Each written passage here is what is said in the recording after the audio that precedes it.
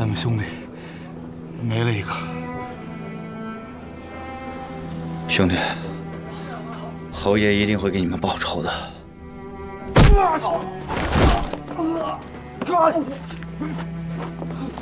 干嘛？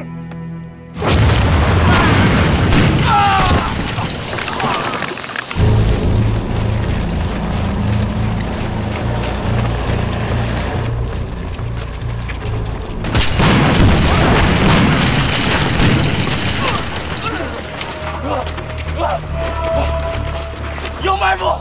有埋伏！开枪！开枪！开枪！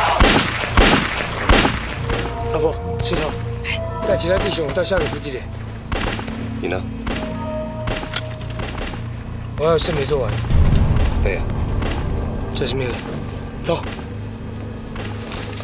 撤。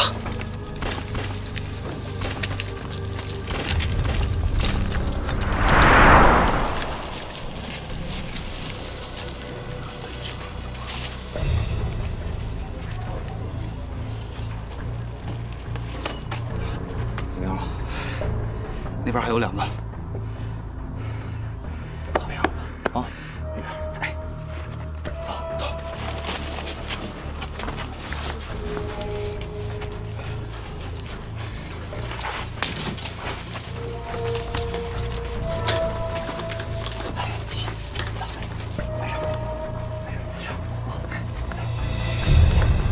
拿手指上去，哎，虎哥，对不起，没事没事。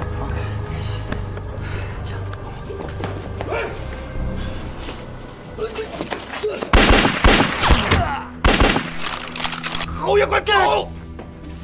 侯爷，快走！黑的，黑的，黑的！快走！爷一定会等他们的劲儿的。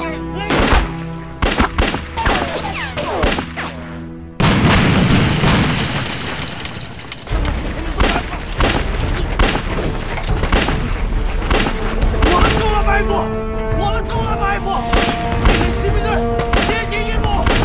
上下路，赶去团城。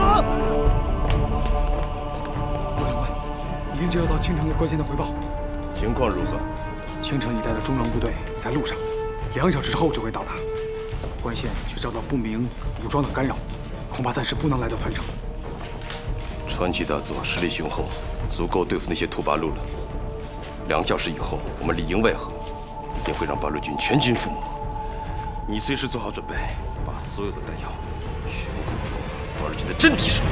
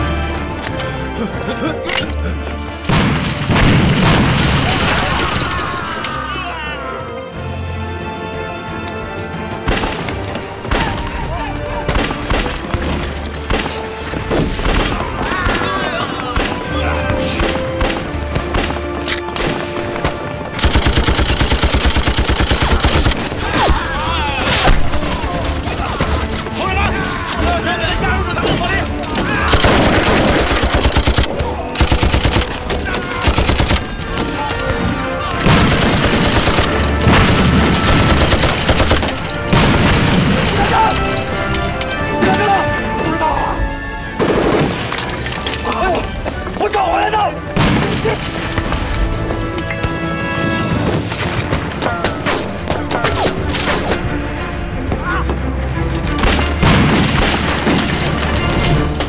哎，你怎么回来了？哎呀，什么都别说了，出城，快！这八路进城不是好事吗？你跑什么呀？哎呦，我的姑奶奶，我是汉奸呐！这八路进城，第一个还不就收拾我？快帮忙！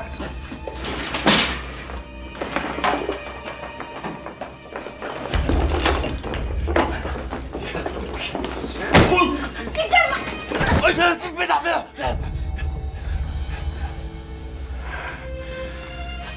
池田太君，请您去一趟。老丁，没事，我跟他们去，一会儿就回来啊。没事。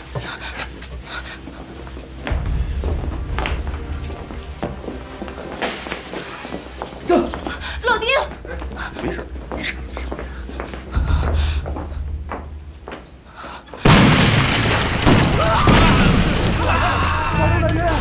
八口全军！全军！哎，刚才想逃跑来着。哎，全军，饶命啊！全军，我没有想逃跑，我就是回家看一眼。全军饶命啊！相信皇军是忠诚的，你誓死效忠皇军的勇气。我派你下去，带着你的兄弟，在城墙外面设下埋伏，防止八路军靠近。全军，不行啊，这外头都是八路，你不是叫我去送？在城墙上面给你火力掩护呢。听好了，如果有一个人回来，一机枪就会向你们扫射。听明白了吗？行动吧！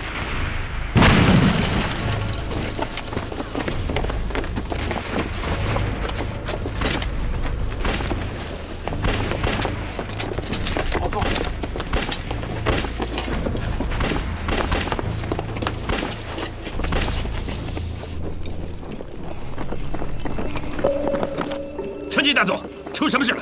完了！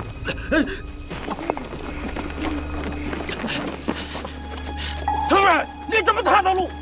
我们中了八路的埋伏。报告大佐，刚才我们确实进行了仔细的侦查，没有发现任何埋伏的迹象。八路实在是太狡猾了。拿地图来。地图。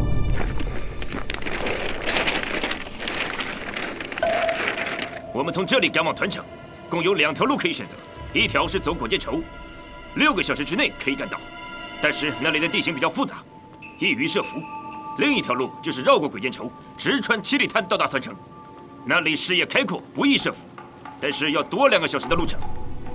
八路算准我们从进入驰援团城，必定会在鬼间畴设伏，我们就反其道而行之，直穿七里滩。嗨，出去！出去！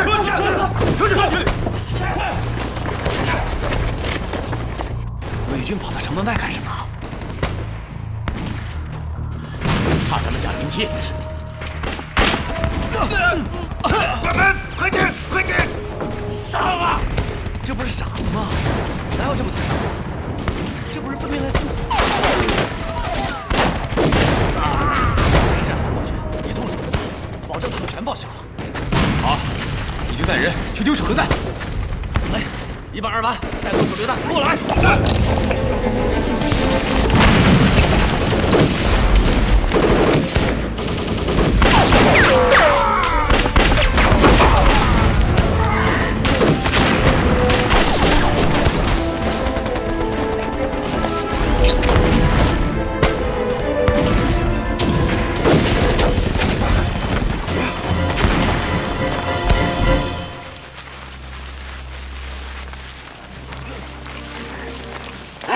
把那个盖严实了，别让小鬼子看出来。来，大家都快点啊！快点，等会小鬼子就来了。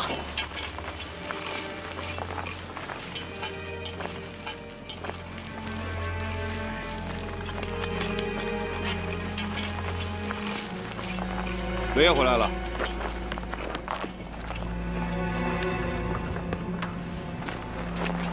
小心点啊！队长，果然不出我所料，鬼子朝这个方向来了。哎，石头，雷布勒怎么样了？不好了！哎，你看，哎，队长小心！怎么了？这前面全都是地雷。哪儿？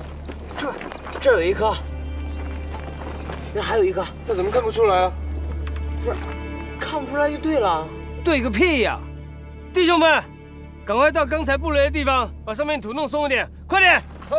快！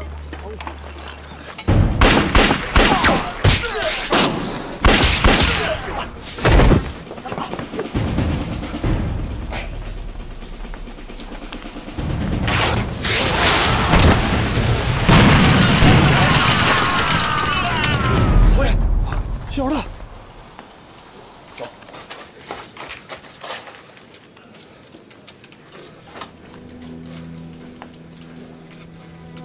侯爷，别说了。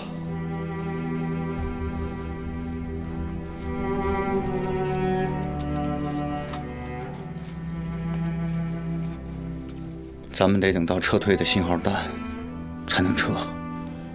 兄弟们死的死，伤的伤，剩不了几个人了。陈仙儿，还有很多鬼子等着他。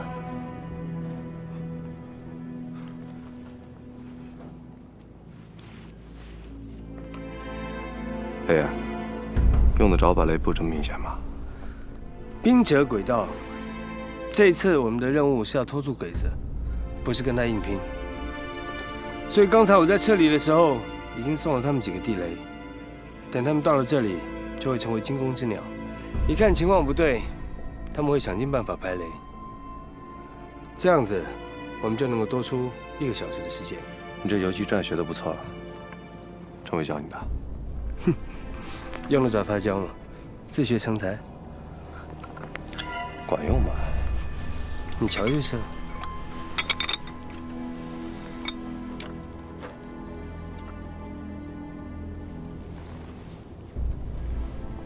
干了，等着看戏吧。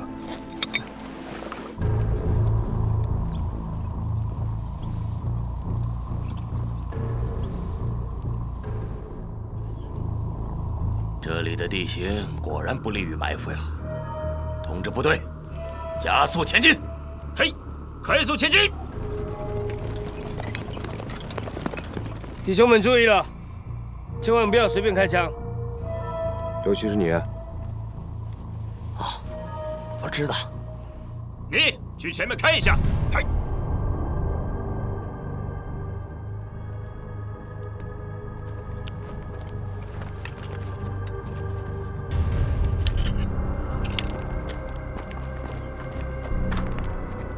报告大佐，前面泥土有松动的痕迹，要不要继续前进？泥土有松动痕迹，其中肯定有诈。命令工兵前去排雷，还有队伍减速，等确定安全以后再继续前进。嗨。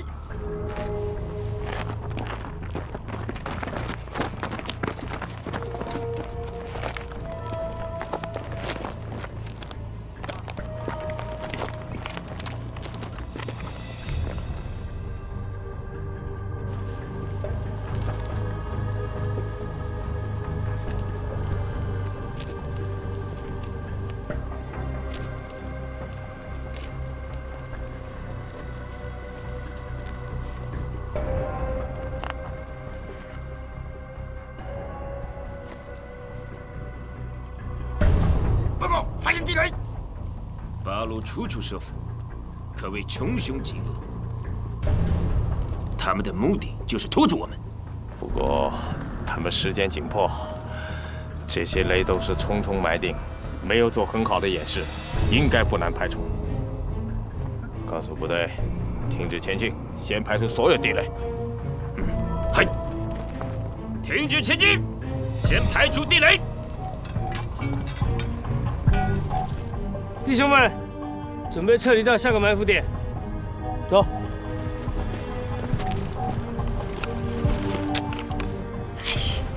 你干嘛呀？不是，那些个地雷全都糟践了。你傻呀？那些地雷是假的。啊？假的？哎，那咋没人告诉我呀？嘿，笨蛋！报告，刚刚接到传信大队发来的急电，援军受到小古八路的伏击，汽车被炸毁，只能徒步赶来，预计至少8个小时之后才能到达。关键的援军有消息了吗？还没传到。通知八成，收缩防线，尽量节省弹药，一定要坚持到援军的到来。嘿。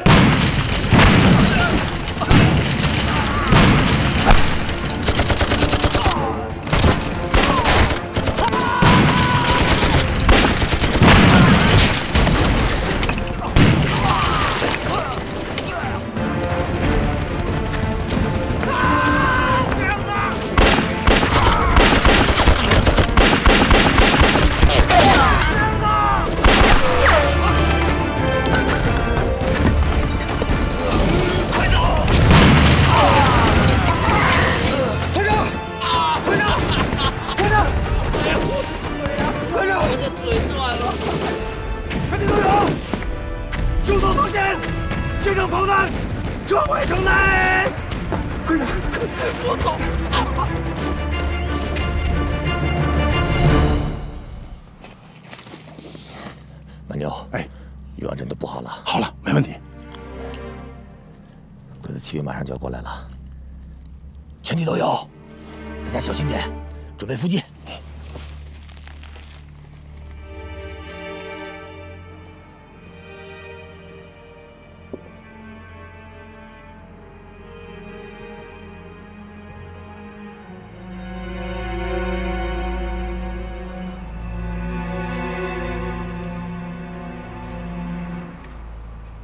长官，这里会不会有八路的伏击？这里虽然不是最佳的伏击地点，但却是唯一伏击骑兵的地方，绝不能掉以轻心。是。通知下去，队伍散开，万一遇到大规模阻击，可以及时分散。还有，缓步慢行通过这段路，以防有诈。嗨。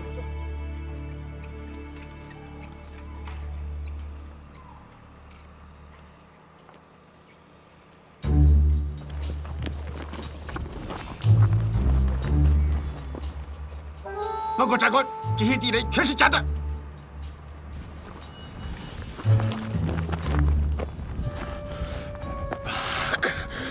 上当了！看来这是伙土八路，真没多少装备。他们的目的就是要拖住我们。不就越说明这条路没有埋伏吗？通知部队，抓紧赶往团城，把失去的时间追回来。 嘿，快速前进！都小心点。哎，队长，这小鬼子又不是傻子，人都已经上1次当了，还能上第2次啊？虚者实之，实者虚之。啊？啥意思啊？跟你说了，你也不明白。撤了，弟兄们，走了，小心点啊！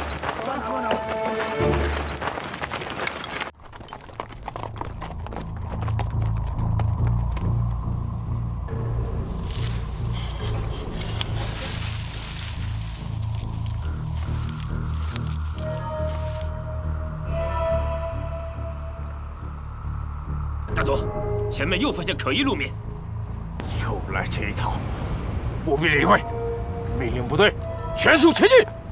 嘿，快速前进！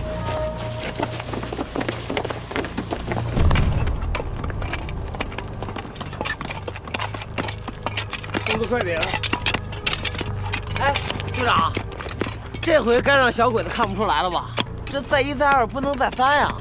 照旧。什么？ 不是，你这不是瞎胡闹呢吗？知道。执行命令。哎，你们几个，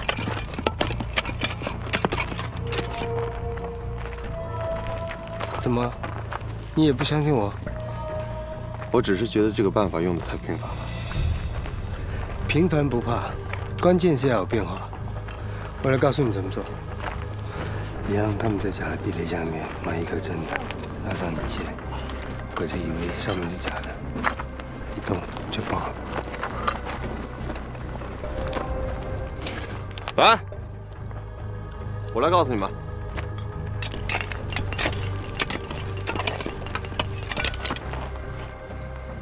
刘金公，你也应该准备好了吧？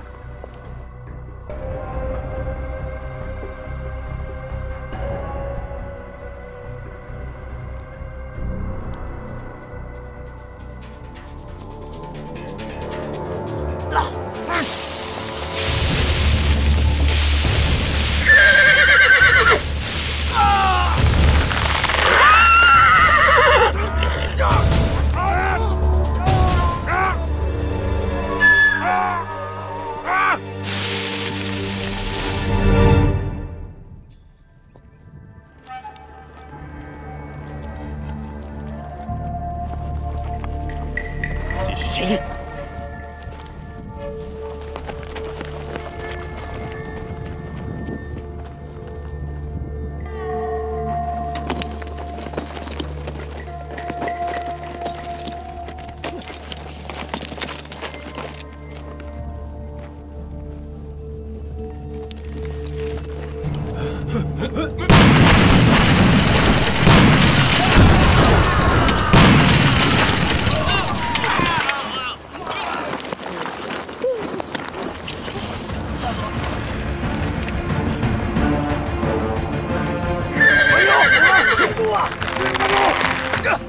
其他人跟我冲！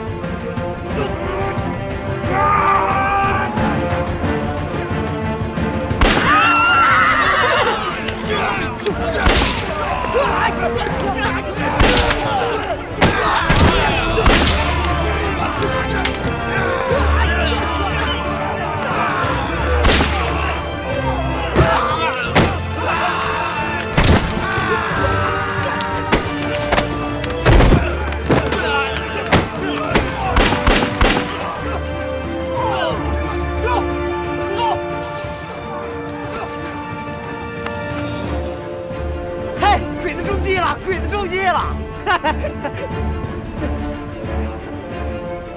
他买了这盔炸，还敢往前走？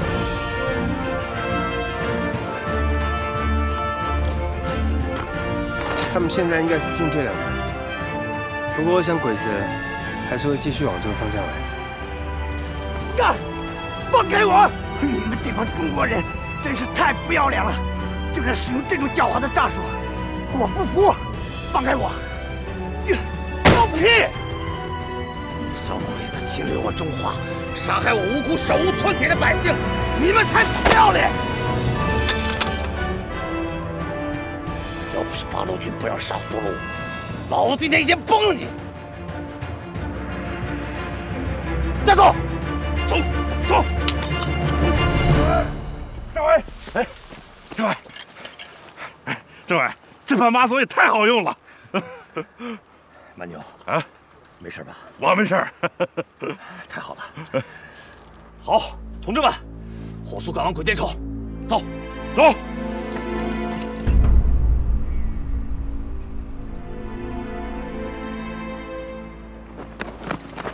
报告，前面没有地雷了。大佐，我们要不要原路返回，改走鬼见愁？我们已经走了将近一半的路程了，再返回去，要再花半天的时间。这么长的时间，团城那边恐怕是难以坚守了。可是，到团城还有很长一段时间的距离。如果八路再有埋伏的话，只怕什么？就不信土八路的每一步都算在我的前面。统治部队站桩，继续前进。可是，不许再对我的命令有任何异议。继续前进。嘿，继续前进。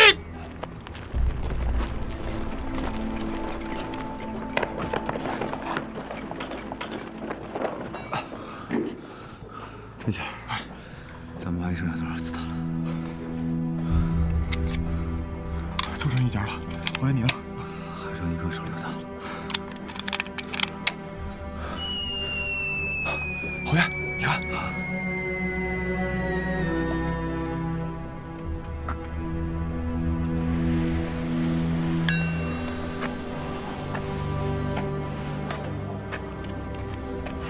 加上咱们两个，就剩5个弟兄了。咱们怎么还没有接到撤退的信号啊？北越他们大约还没有胜利，就是打剩下最后一个人，没有信号，也不能撤退。有人，在这边追！扔手榴弹啊！根本用不上手榴弹，跟我来！走！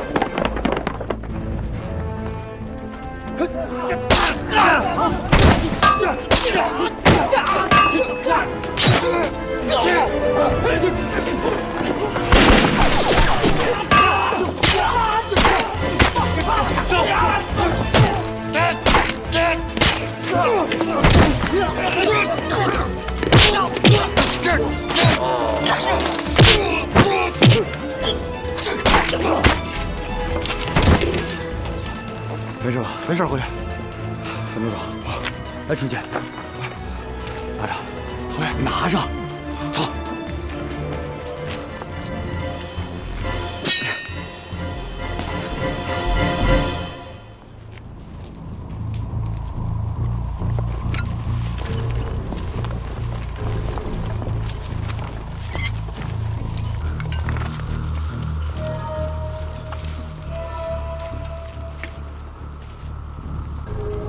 大总，这回是真的还是假的？你问我，我怎么知道？那要不要工兵排雷啊，大总？要不我们原路返回吧？这都怨你！你到底是怎么看的路？大总，这命令可是您下的。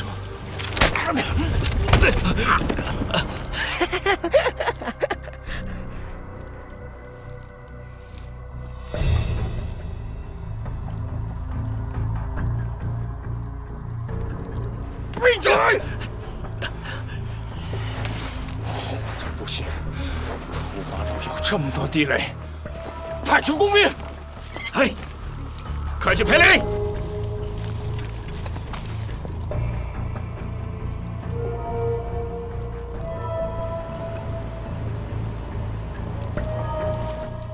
报告，有地雷，挖出来看看，是真的还是假的？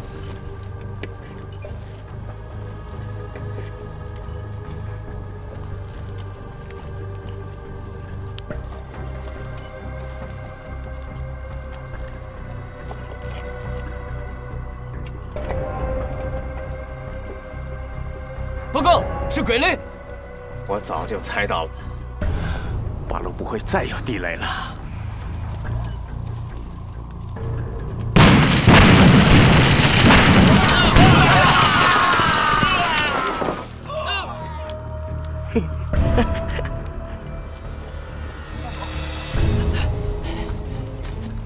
大总，我们现在该怎么办？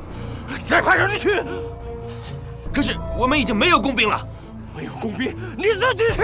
可是，可是什么？你是怕死吗？去！还。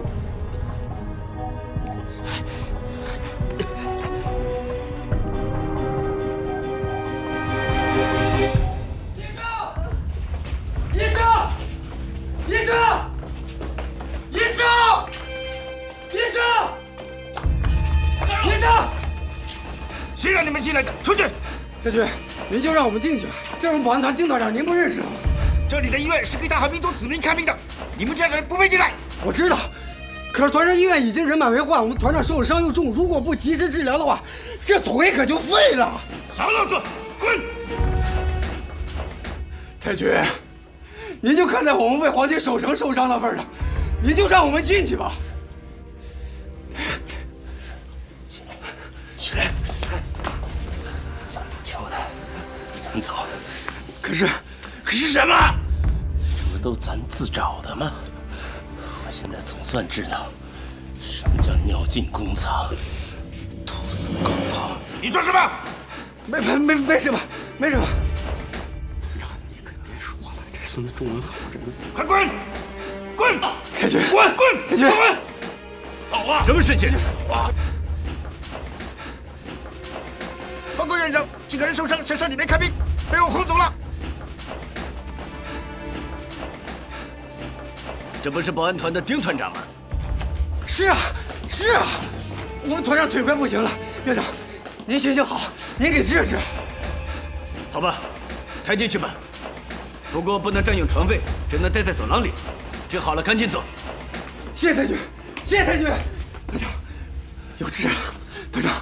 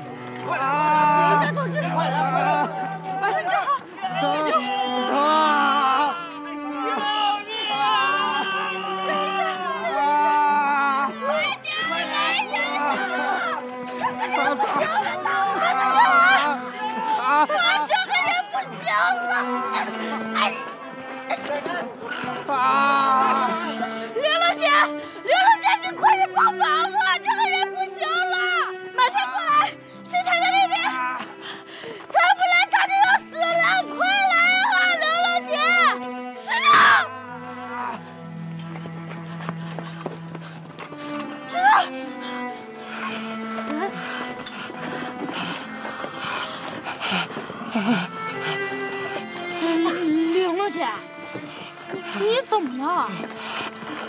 小王，在哪里啊？王队，抬到那边去。来人的，快来个人帮忙！妈妈，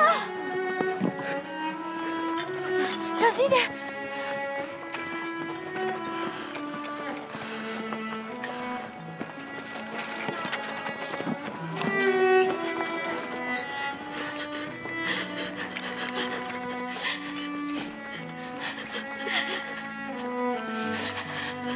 石头，你不能有事啊！你一定要平安回来。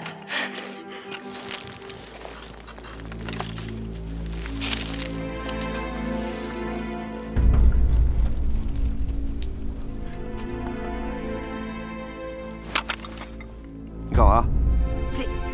这该打了吧？这个。回去。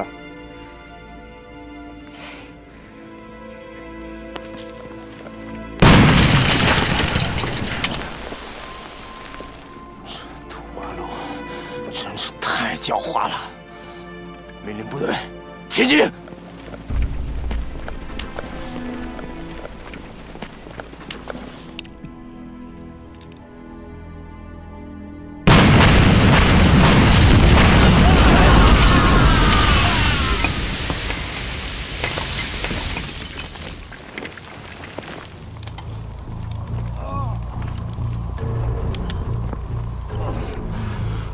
八个！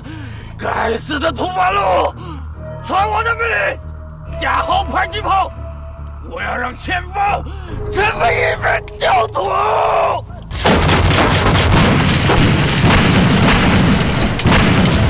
把所有炮弹都给我打光！看土八路究竟还有多少本事！大总，我们把所有的炮弹打光了，怎么去解团城之围啊？你给我滚开！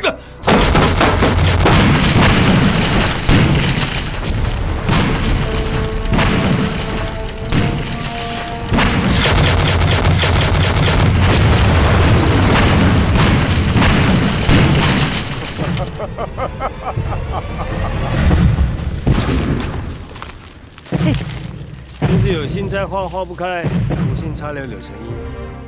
我看这群鬼子肯定气疯了，才会用这么蠢的方法。等鬼子打完这阵炮，一定会全力赶往团长，咱不会跟他们硬拼吧？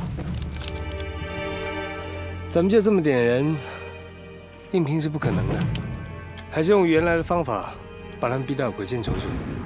阿福，你要带鬼子侧翼放几枪，记住了，别打指挥官。 其他人听我命令，待会一起开枪。是。哎，队长，我跟师傅一块去吧。你留在这里，另外有重要任务。土八路，我看你们还有多少地雷？看来附近有八路军的伏击部队，要不要派出小队清理他们？别上当！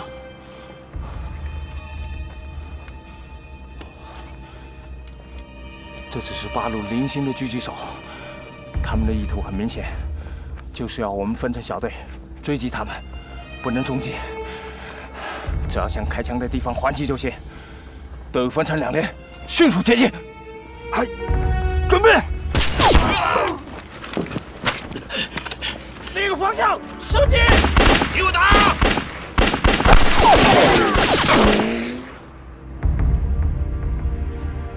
继续前进。队长，打吗？是时候了吧？是时候了。哎，好嘞。我是说，是时候让你走了。去哪儿？你拿这个，用最快的速度到关县城外放信号弹。不是，又让我干这个？我不去，你让别人去吧，我还得留在这跟你一块打鬼子呢。你给我听住了，我们这队伍里面就你跑得最快，这个任务一定要你来完成。如果你晚到1分，猴子他们的生命就多1分危险，关县的敢死队也可能会多牺牲1个。这任务比任何事情都重要，记住了没有？是。走吧，弟兄们，给我打！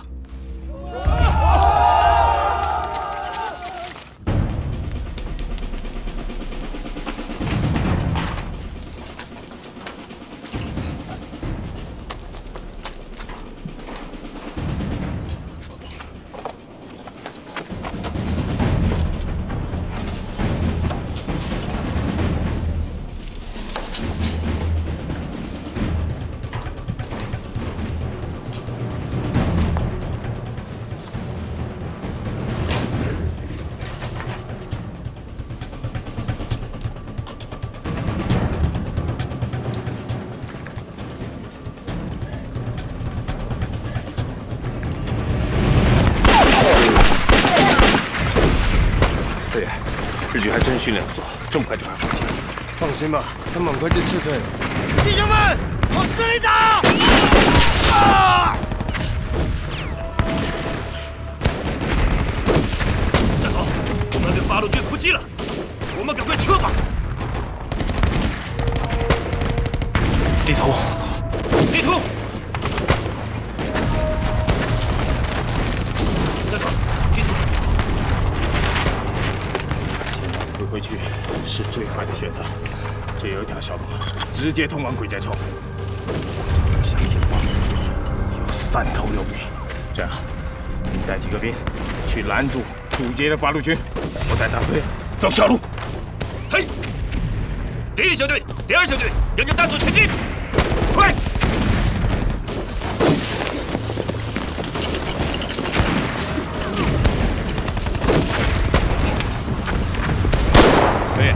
他们要撤退，让他们走，我们只管吃掉剩下的小部队。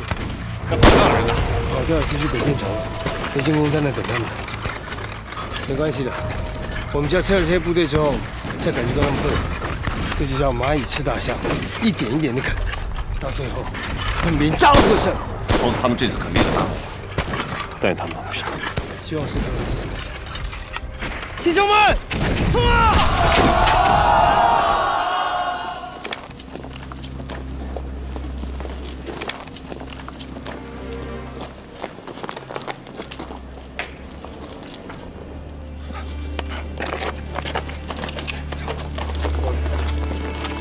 有没有看到八路在这路过？说！说不说？说不说？我在这儿，不要为难他！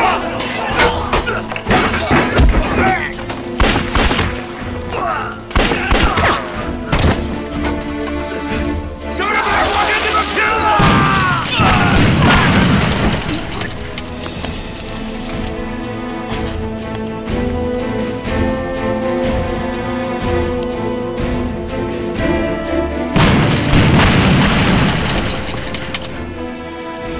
小鬼子，我要杀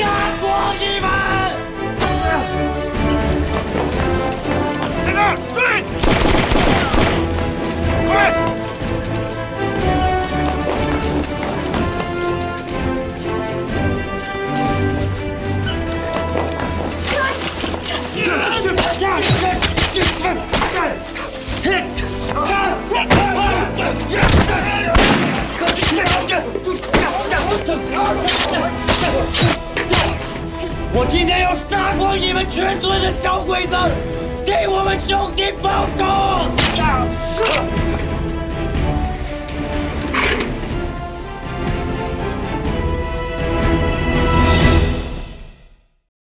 当灰烬查封了凌霜的屋檐，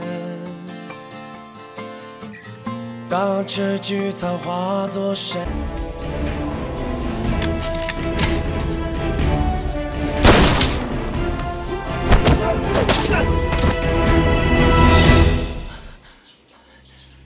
没事吧，侯爷？没事儿。幸亏你小子来得及时。撤。侯爷，弟兄们全都死光了，就剩下咱俩了。你说什么？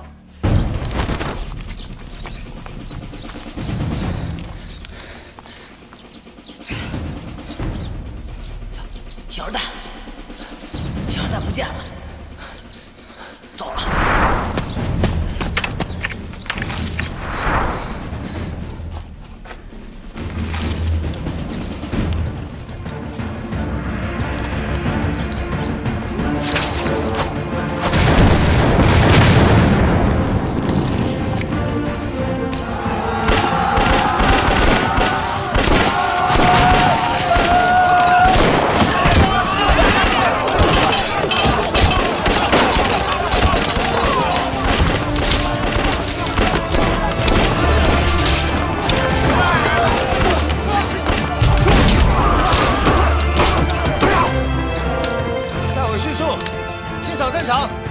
趁手的枪支，火速赶往鬼见愁。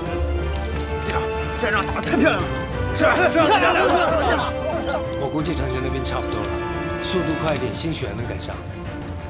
到时候我就拿着把刀，劈了10连的家伙。走。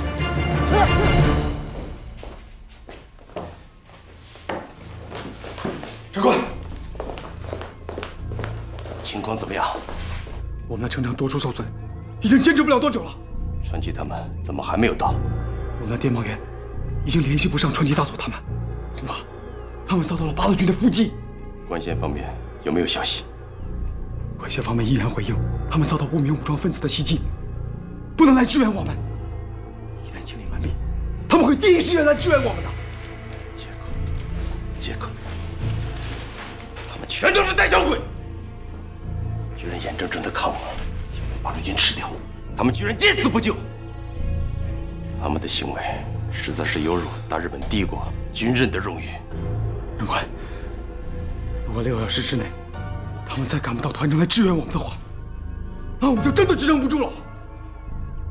我知道了，你继续指挥，尽量把时间拖住。嗨，还有什么？ 我们的弹药严重不足，军后空战弹药也已经全部用完了。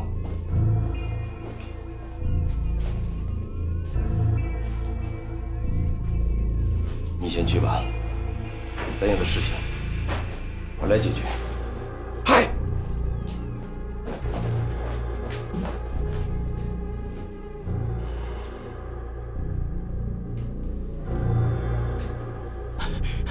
团长。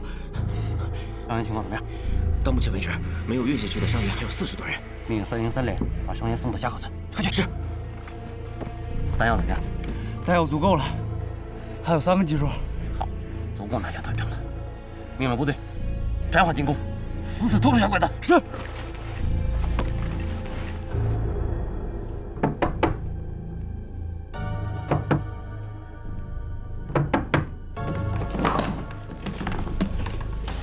干什么？怎么回事？怎么了？佐藤君，你怎么到这儿来了？前线怎么样？援军支持不到，情况十分不利。那你不在前线指挥，跑这儿来干什么？弹药严重不足，我需要打开那个军火库。不行，没有上级的命令，谁也不能打开那个军火库。将在外，军令有所不受。对不起。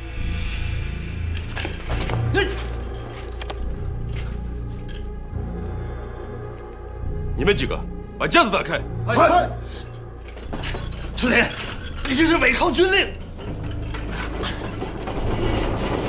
池田。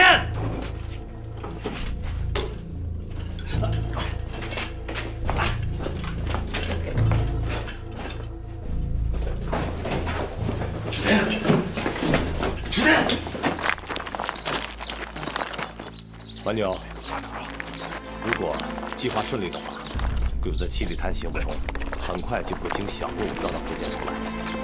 报告政委，鬼子在七里滩受到重创，现在正在向鬼见愁行进。真的啊？你看，哎，太好了，让大家准备战斗。是。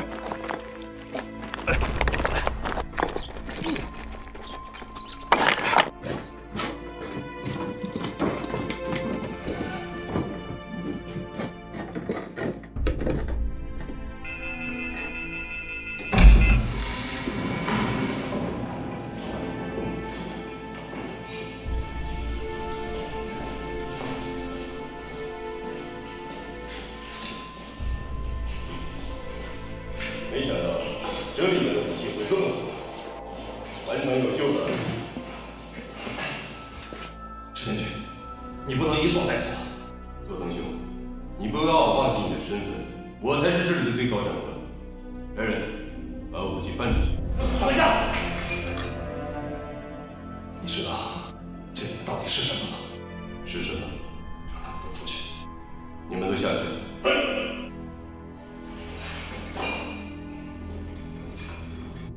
你现在可以告诉我，到底是什么？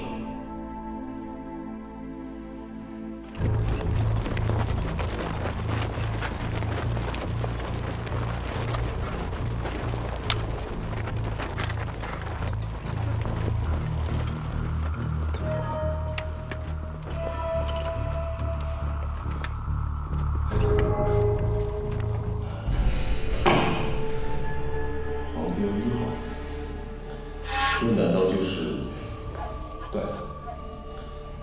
这个秘密军火库几十万跑跑的，都是金子毒气的。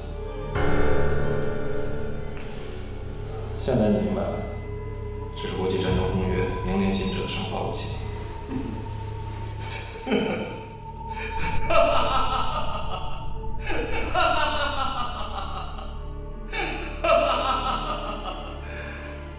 我终于可以让土八路尝尝我的厉害了。朱元军，你要使用这些武器吗？为什么不用？团城一旦失守，这些武器就会落入八路的手里，到时候死的就是你和我。再说，我们也不是没用啊。可上级给我下了死命令，谁也不能。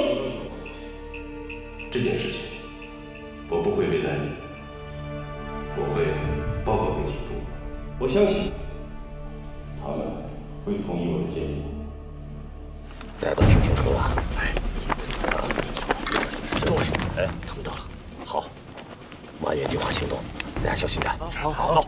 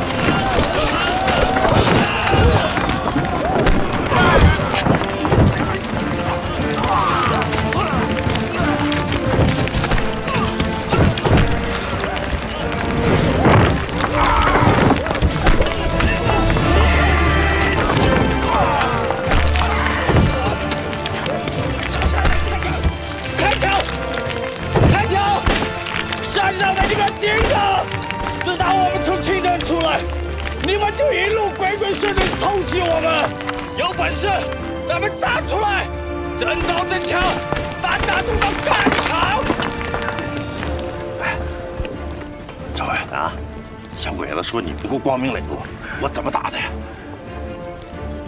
哎，山下小鬼子，给我听着！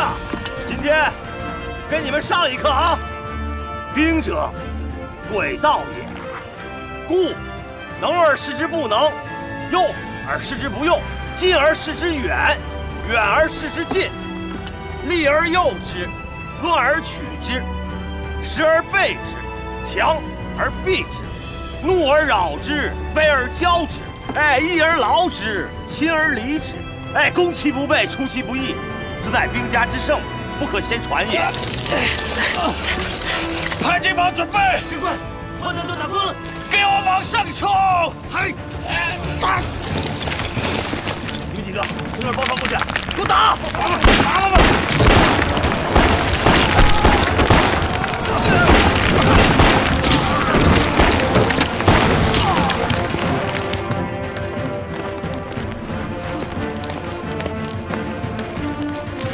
等等，我们干啥？大家动作快一点，要不然赶上一锅好粥了。阿福，爬香港带，其他跟我走，快，跟上！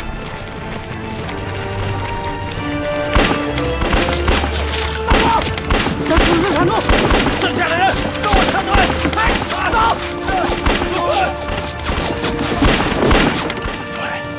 鬼子要跑啊！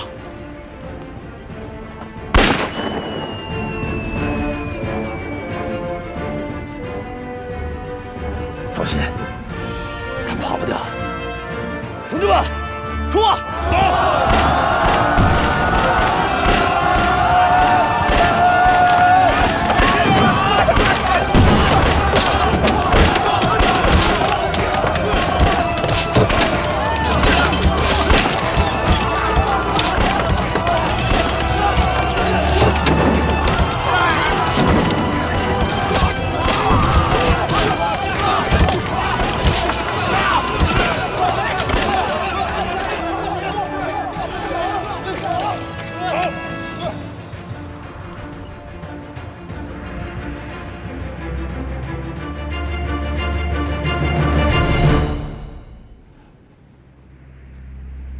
总部，我部在鬼见愁被八路军总部包围，已无生还希望。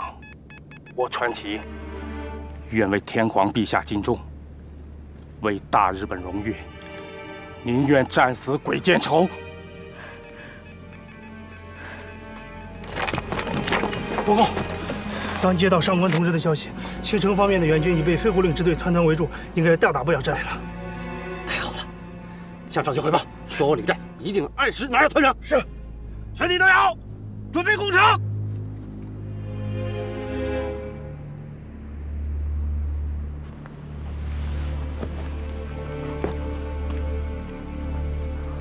鬼子，让老子陪你玩玩。你不配和我过手，叫那个穿军装的来。政委，我看他是找你呢。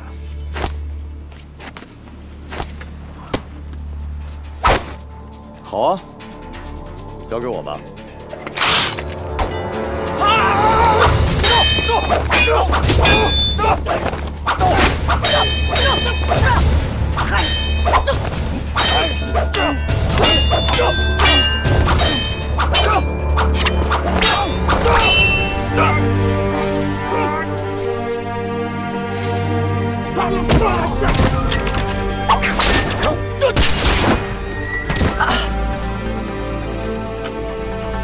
谢谢你啊！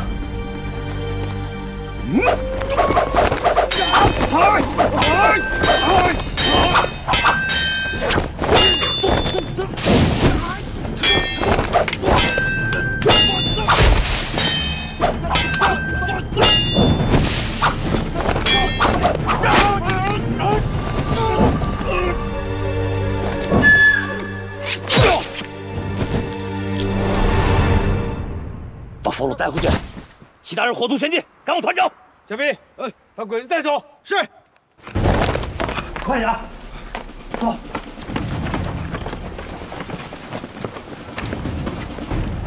吹起，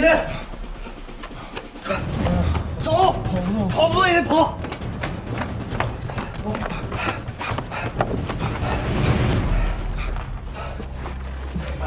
我让你跑吧，我走不了了。志强，给你那手榴弹的。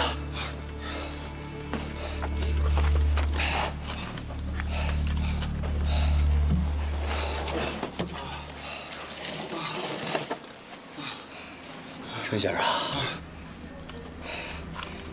你怕不怕？侯爷，你怕吗？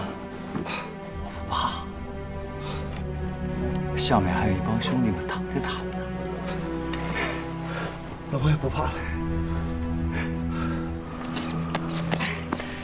豪哥，回家了。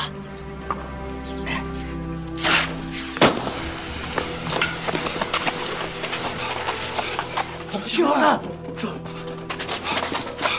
咱可以撤了吗？当然可以撤了。那用不用死了？废话，死个屁呀！等着我。你干嘛？别管我。侯爷，侯爷，侯爷！小鬼子，你爷爷我在这儿呢，来呀！小鬼子，快来呀！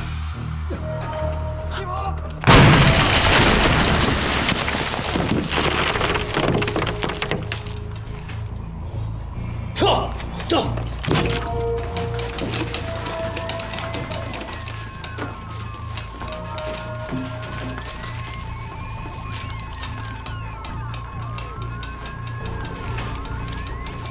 总部员，嗨，总部回电，马上面呈10天出走。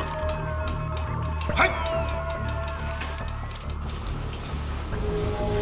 黄标1号。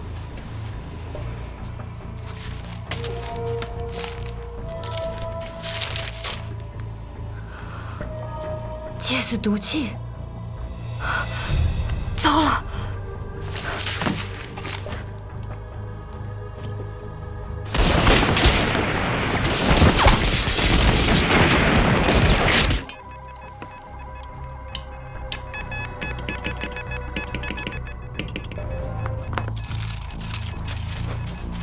报告司令，上官同志来电说，团城之军准备使用芥子毒气来对付我军攻城部队。通知李战，马上撤回部队。已经联系过了，联系不上，应该是电台出了问题。糟了！命令，1团向3团靠拢，延后3团撤退。又收到上官同志电报，他说他会亲自赶去团城通知。嘱咐他多加小心，一定把命令带到。是。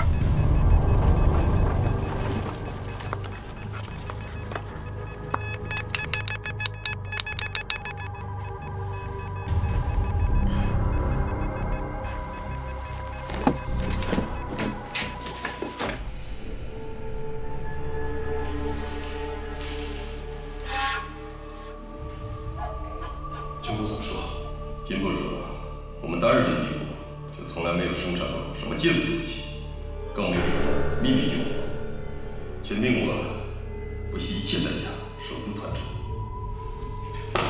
就是说，军部不同意你的建议。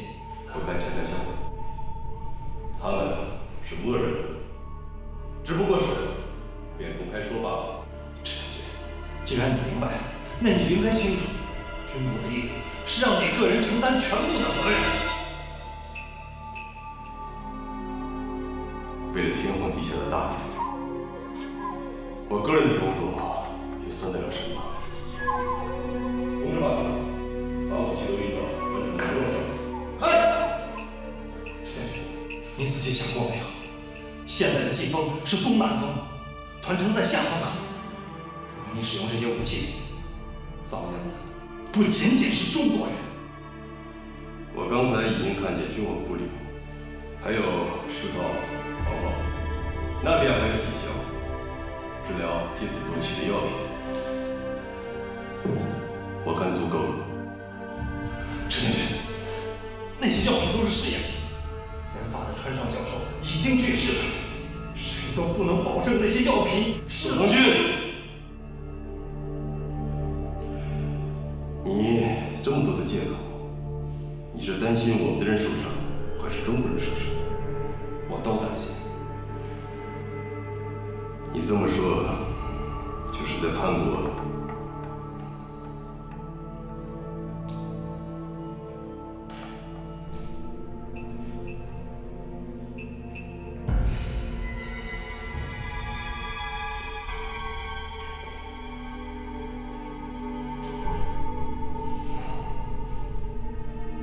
当初修建这个秘密军火库的时候，发生了毒气泄漏事件，所有参与的民工受了感染，全部死亡。他们的惨状，到如今我都历历在目。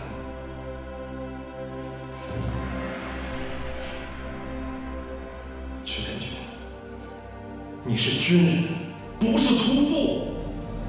用这些武器太不人道。人道？和敌人还讲什么人道？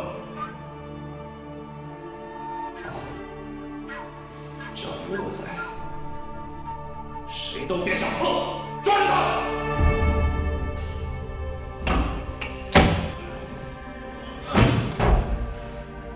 老同志，对不起了。池田，你会后悔的。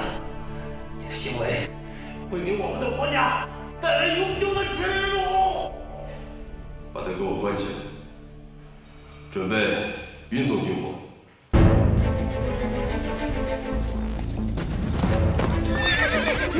上官姐姐，你要去哪儿？攻城部队有危险，我去通知他们。这样，上官姐姐小心点。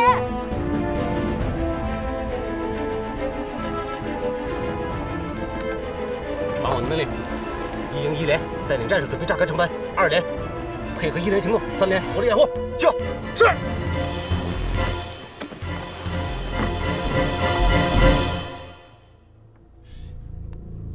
团长，你看这鬼子干什么呢？没见过这身打扮，这什么装束啊？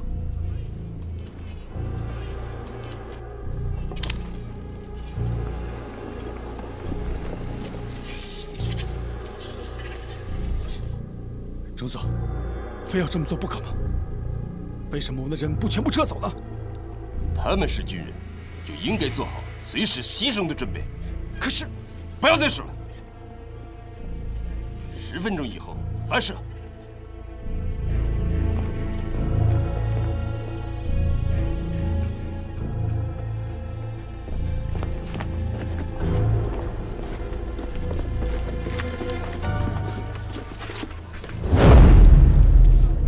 出发！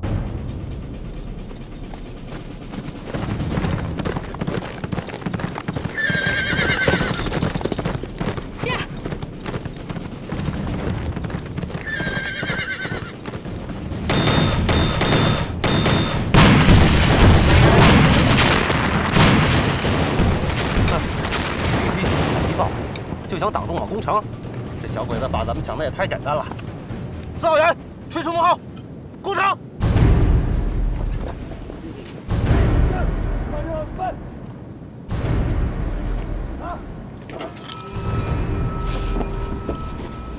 准备，放！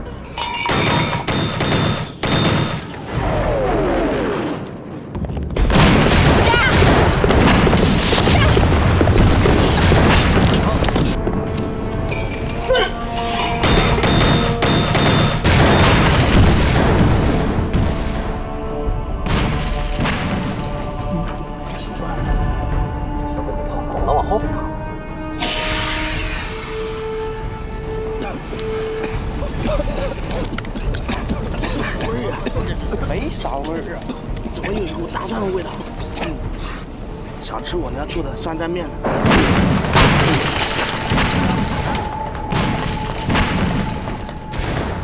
向回旋退，快，掩护！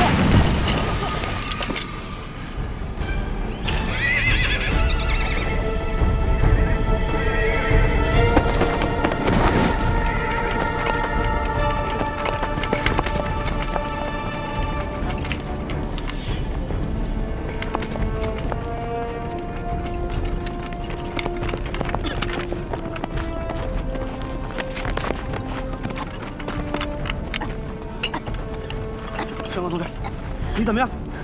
李团长，总部令令，马上停止攻击，立刻撤退。为什么呀？日军使用的芥子毒气，再不撤就来不及了。不，还有些没来得及送走的重伤人怎么办？命令203连留下来掩护，立刻撤退。是。上官同志，跟我们一起撤退吧。不行，我得回峡口村。我的电台在哪儿？我的战场就在哪儿。从议员到，保护上官同志，下高村。是。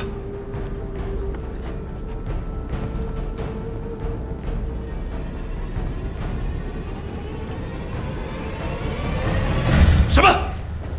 八路撤退了，马上出声攻击。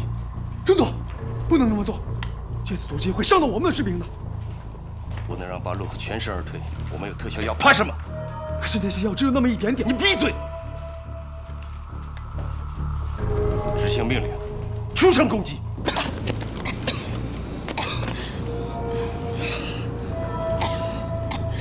走。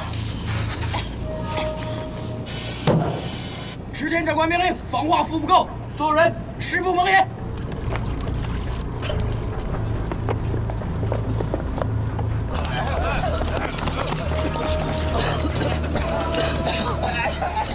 同志们，我们的任务是掩护大部队和重伤员撤离，我们一定要坚持到最后一刻，不惜付出任何代价。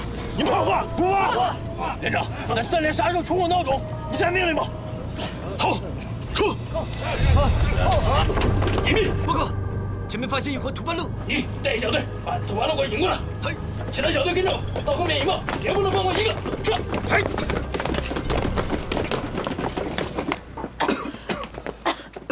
政委，别靠近我们，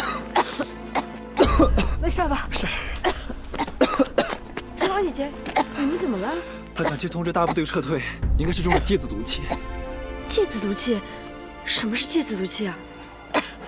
是一种有害的烟，它会渗透皮肤，让皮肤溃烂，也会让人窒息的。什么？少王姐姐，你赶快进屋，我给你瞧瞧。你别碰我，会传染的。这位同志他也中毒很深，带他去治疗吧。那你呢？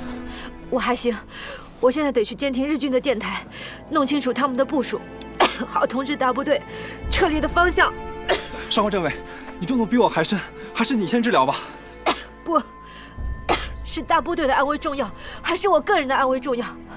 明龙，听我的话，执行任务，带这位同志去治疗，别管我了。政委，上官姐姐。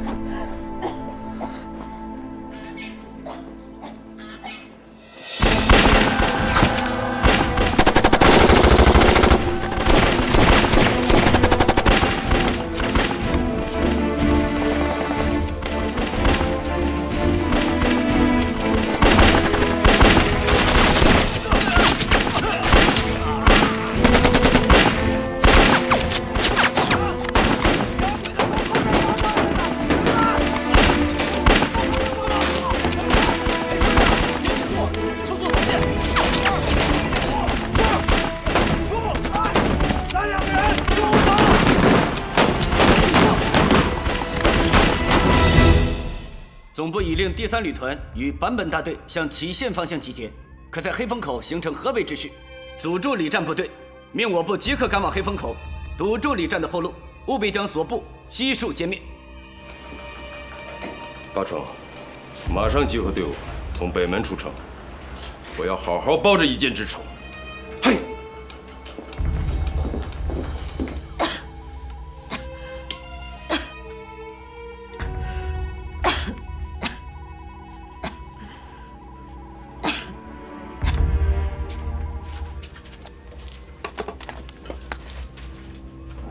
报告，上官于飞同志截获团城日军电文，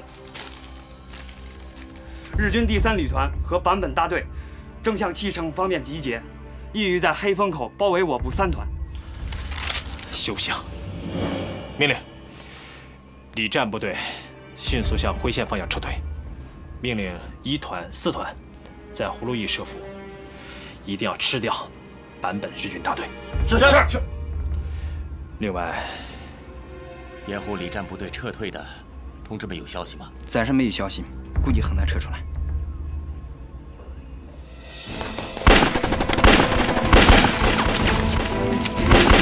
子弹不动了，弟兄们，找死！跟连长会合！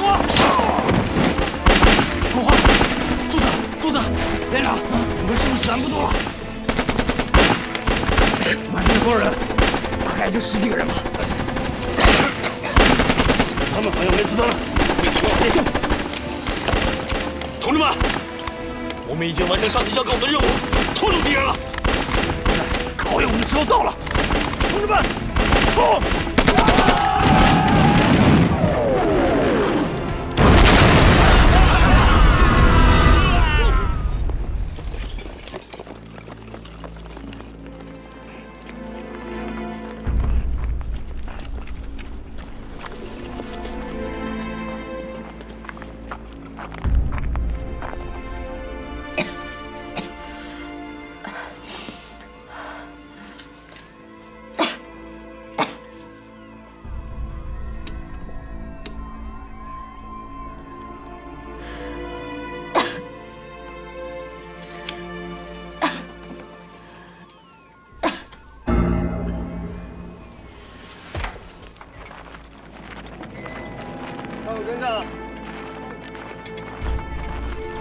政委啊，这离团城还有多远啊？也就10多里地了。10多里地了，那怎么没听到战斗的声音啊？难道李战把团城给拿下来了？啊，这个李战，让咱们打援，他自己把团城给拿下。等到了团城，我好好问问看，到底什么情况？真是这样，那真是喜上加喜。哎，不过话说回来，我总有一种不妙的感觉。你就别疑神疑鬼了。 这么安静，除了把鬼子拿下之外，还能有第二种可能吗？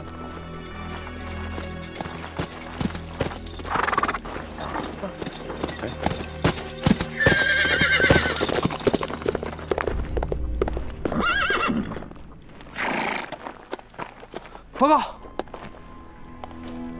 有什么好消息跟我们报告的？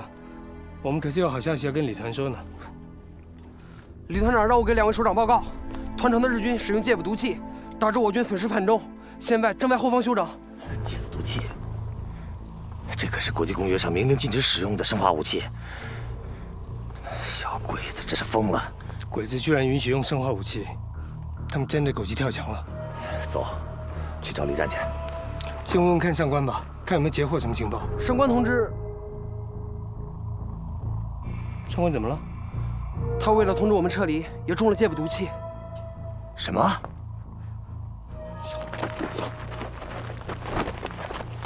炸！炸！老赖，老赖！慢进路，这个队伍，全速赶往下沟村，快！来，快住！来，跟上！快！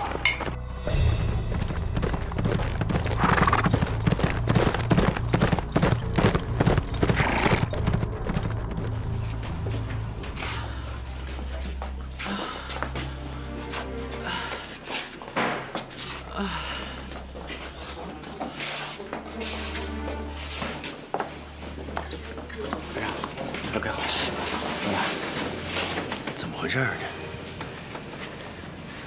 刚听外面人说，赤田对城外的八路使用了芥子毒气，但由于风向不对，他们也有好多弟兄中了毒。咱们呢？有没有弟兄中毒？有。怎么没见伤员啊？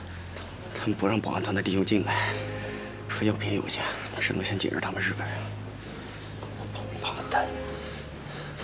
咱们有多少弟兄中毒？30多个，2个严重的已经死了。来，起来！干嘛去？找院长啊！别，还是先别了吧。院长现在在手术室，他也没时间理你。现在去了只会适得其反。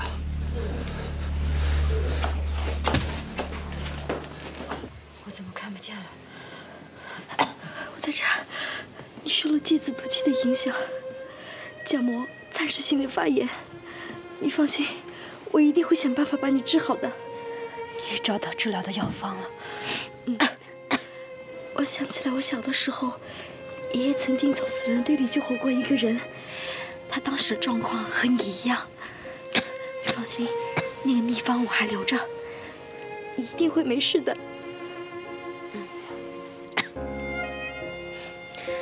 大部队都安全撤离了吗？都安全撤离了，多亏了你的情报。李团长还专门留了一个班的战士，护送你去后方医院。不过玲珑说你现在不宜赶路。你把那个班长给我叫过来。是。山木姐姐，你中毒很深，你需要休息，你不能再说话了。别再说。玲珑，你听我把话说完。大部队那边的同志，很多都感染了芥子毒气。你带着药方，跟着李团长的人，赶紧赶过去。我怕晚了就来不及了。不行，我走了，你怎么办？我没事的，你把药方给到卫生员，他会照顾我的。大部队那边需要你，你快去吧。我不走，我不能走。上官政委，班长到了，快扶我起来。上官政委，您怎么样了？李团长很关心您的伤势。我没事。玲珑，他知道治疗芥子毒气的药方，你带上人护送他去后方医院。是。一定要保证他的安全。是。我不走，我现在不能走。玲珑，这是命令，你必须要执行命令。我不走，我不能走。上官姐姐，你没事吗？你非要让我着急是吗？你走吧，你别生气，你别说话了。我走，我走，我走，快走吧。你要好好保重自己。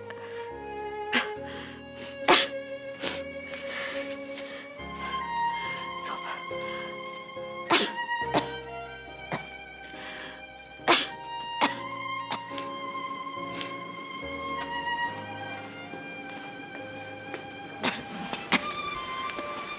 上官政委，你没事吧？我没事。我想好好休息一会儿，你先出去吧。是。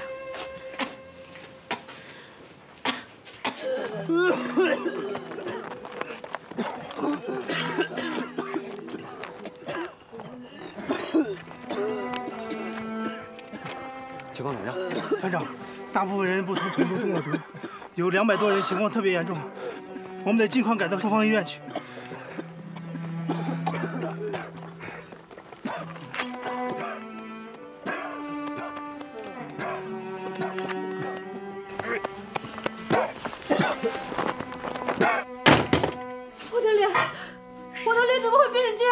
上官政委，这是感染后的反应，你千万不要用手碰它，否则水泡破了，形成溃疡，很容易造成感染。我没事了，你出去吧。上官政委，我真的没事了。站！你快去拦着他，我不想见他，快去啊！好。队长，队长在里面，带你们进去。走开呀！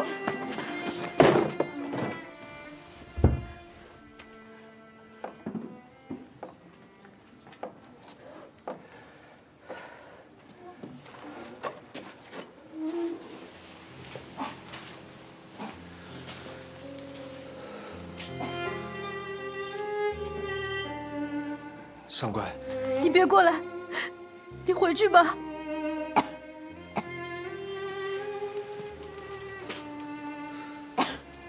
没关系的，我只是想知道你伤势怎么样了。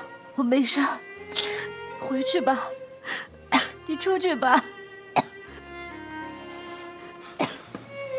我只想知道你怎么样了，你让我看一眼吧。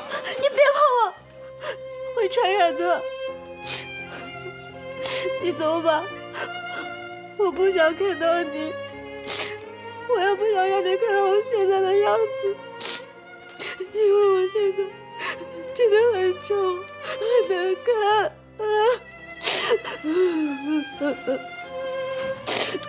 没关系的，你不让我掀被子，我就不掀。你不想见我，我就不看。可是我让你记得，我雷子峰对天发誓。不管是刀山火海，只要是能把你的病治好，我都一定会去闯。子峰，你别管我，外面还有很多的伤员需要治疗，你去照顾他们吧。你让我一个人静一会儿，我求求你了。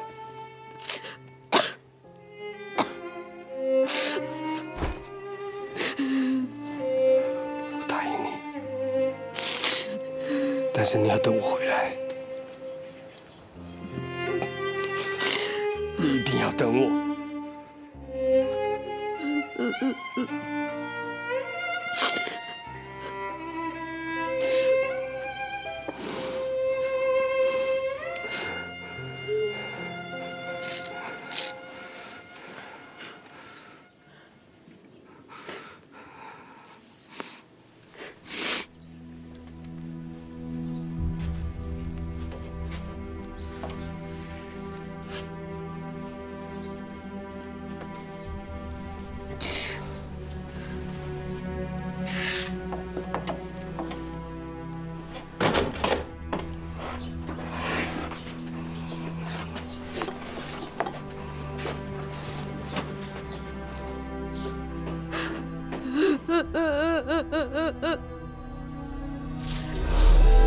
我不会让你死的。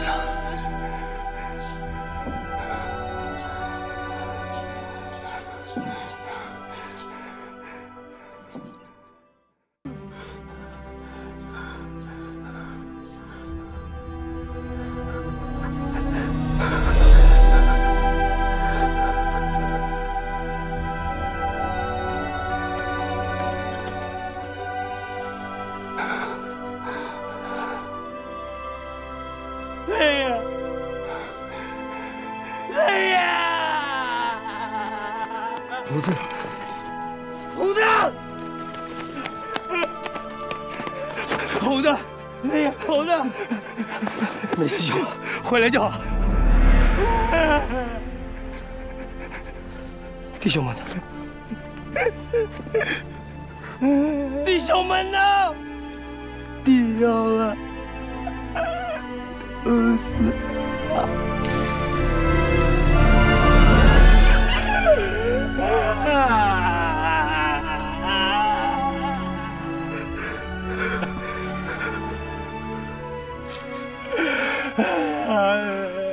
都死光了！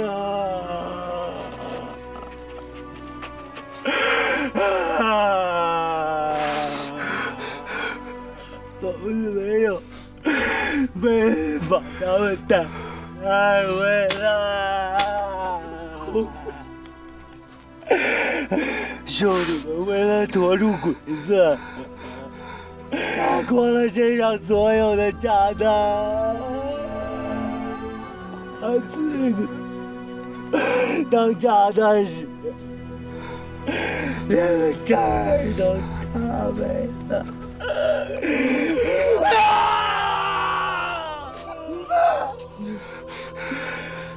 兄弟们没给你丢人，更没给咱飞虎岭支队丢人。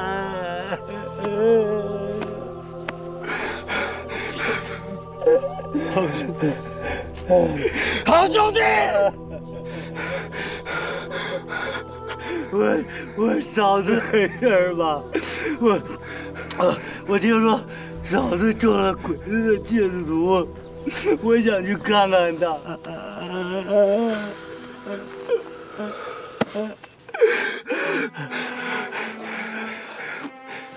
上官现在病情到底怎么样？上官政委中毒比较深，角膜受损，脸上也起了水泡。他咳得很厉害，可能肺部也受到了感染。在下面的4个小时里，我会继续观察，但现在情况还不太好说。你只要告诉我他到底能不能救，快说呀！说！领路回来的药方只可以缓解一般的症状，但上官政委中毒过深，除非找到特效药，否则怎么样？现在情况恐怕就危险了。哪里有特效药？目前还没有一种药物可以100%的对芥子毒气起到治疗作用。你骗我！你也有办法的！队长，你先别激动，他现在伤成这样，我们也很难过。你让我怎么不激动啊？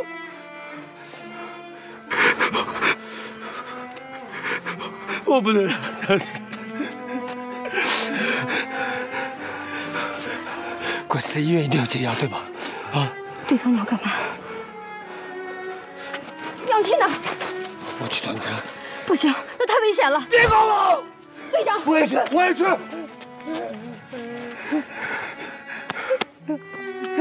好兄弟，好兄弟，好。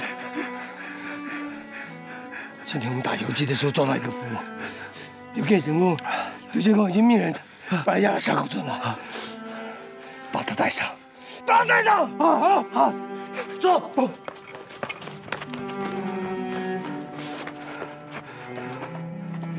跟我，等我。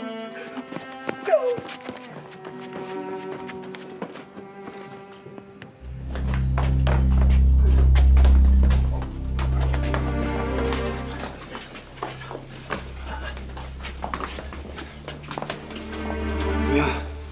院长不肯见我，那怎么办呢？刚才有人来报信说有5个弟兄已经不行了。别急，我再想想办法。等会儿等院长闲下来。好，让王八蛋！团长，要不咱们还是走吧，别在这医院待着，省得受日本人鸟气。走了，那些中毒弟兄怎么办？算了，在人屋檐下，不得不低头。再等等吧，说不定一会儿就有多余的药，能给咱们匀点。团长，你对弟兄们实在太好了。行了，别他娘的假惺惺。我没说假的，真的。之前有些话我是诚心奉承你的，这一次说的绝对不是虚的。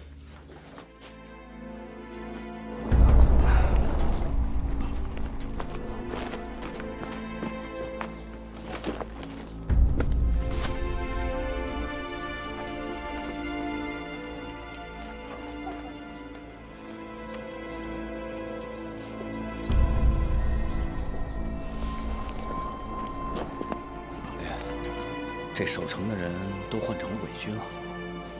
7天跟8重应该带着鬼子去追击大部队了。那八路不是更加危险了吗？你放心吧，这次的行动，中指挥那边早就一清二楚了。多亏了上官破除了密码，这次无论如何一定要把解药拿回来。上官的命就在我们手上。哎。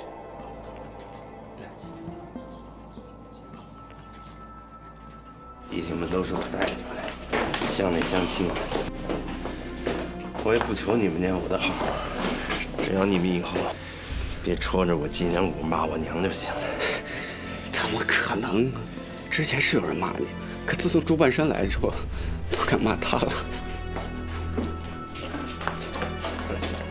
你呀，回去跟小红说一声，叫他别惦记，说得上没事啊。哎。可叫她千万别来这儿看我，她长得那么漂亮，来这日本医院，我还真不放心。叫她给我带件换洗衣裳来。那你在这儿陪着团长，我去就来。是，团长。慢点。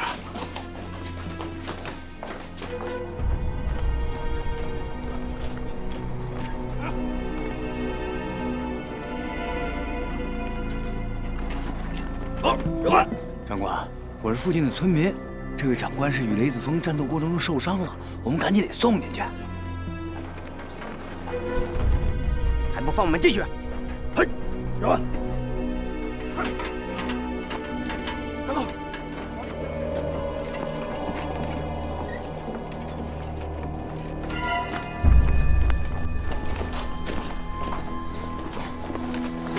哎呀，咱们现在去哪儿啊？先到保安团去找丁大象。走。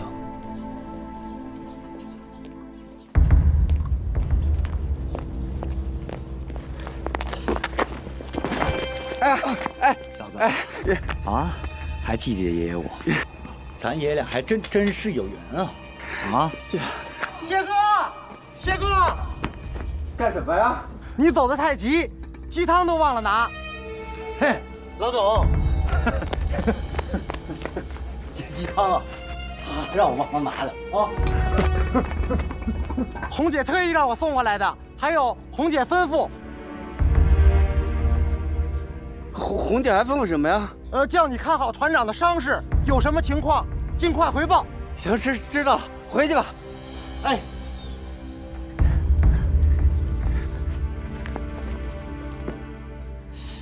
那人不是雷子峰吗？少废话！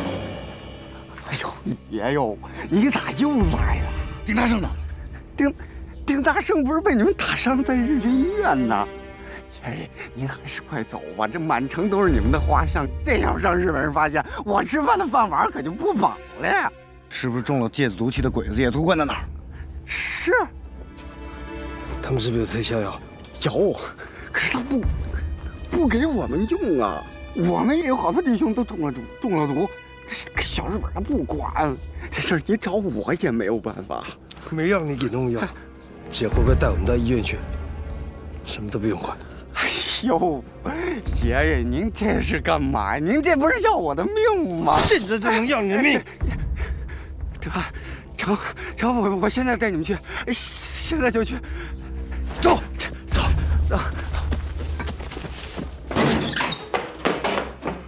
团长，干什么？我看见雷子峰了。谁？雷子峰。谢老壮带着他们奔日军医院了。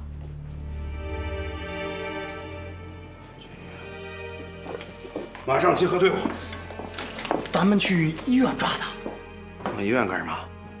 医院里日军太多，抓着来也不是咱们爷们儿的功劳。我们在城门口埋伏好了，等着他。那要不要通知皇军？你脑子进水了？皇军都出城追击了，我怎么通知皇军？团长，那您就不怕雷子峰在医院一闹，皇军会找您麻烦？要的就是他在医院闹。他要是不闹，皇军也不知道我朱某的重要。去。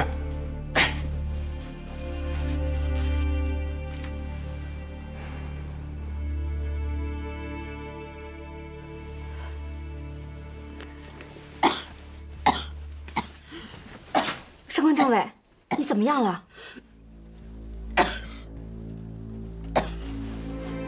政委，不要。哦。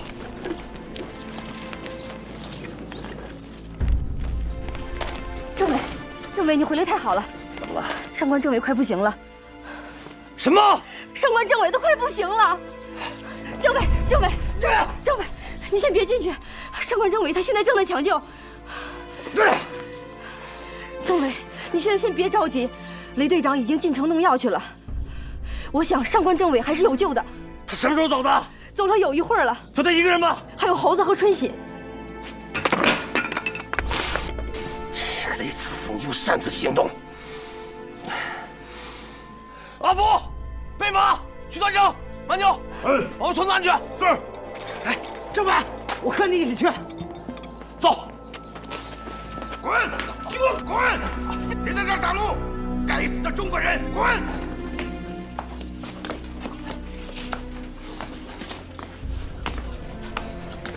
让！团长，你没事吧？该死的小日本人！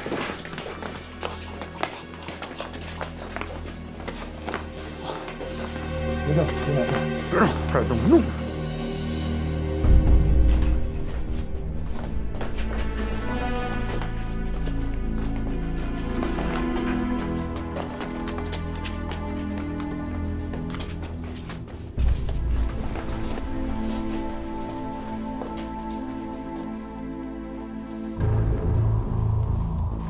特效药在哪？手术室。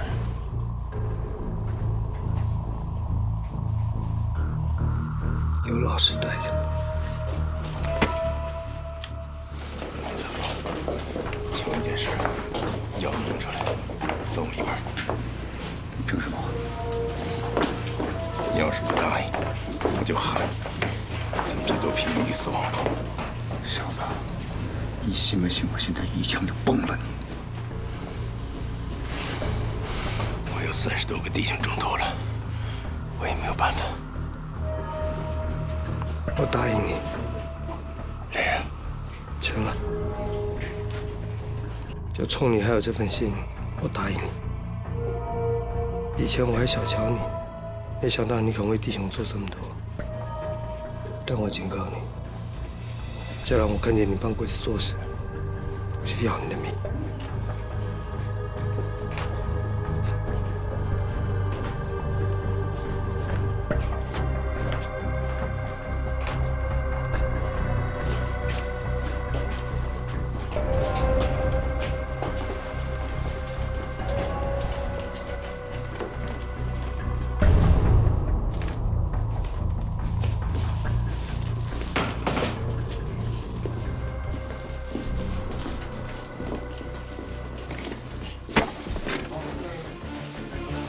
雷子峰，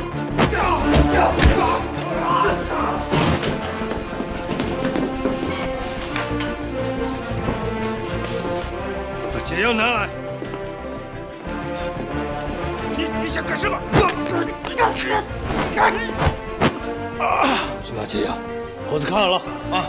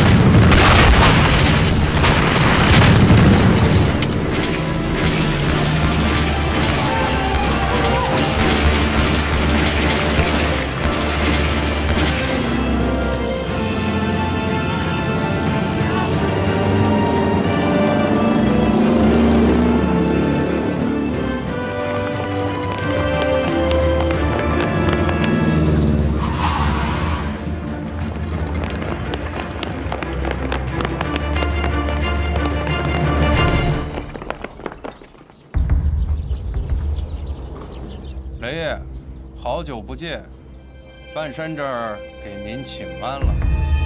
来，千万别乱动，动一动就能给你打成漏勺。你还是乖乖的交枪投降。我在皇军面前给你美言几句，说不定能让你死得痛快点。我平常待你不薄，你为什么要这么对我？还记着吴守义吗？当然记得。那是我亲哥。原来你们两个是兄弟，我真替你娘感到可惜，生了这么对畜生。我在我哥的坟前发过誓，一定要用你的头祭奠他的在天之灵。皇天不负有心人，终于让我等到这一天了。你知不知道你那畜生哥哥做了什么？他糟蹋了我魏国门的妻子，你害死了我娘。今天我要替我娘报仇！